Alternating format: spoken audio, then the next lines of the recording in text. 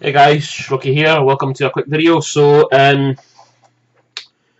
title suggests, I've managed to fry this.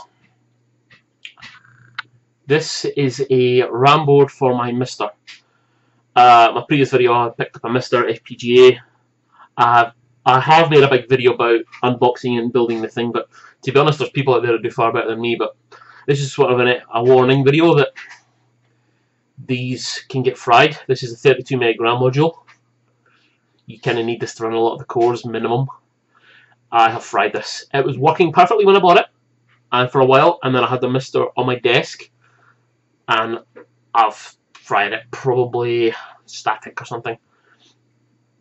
Problem is right now my MiSTer is not in a case, it's just like the bare board. I need a case for it, but this is completely fried. The RAM test script just tells me it's completely necked. So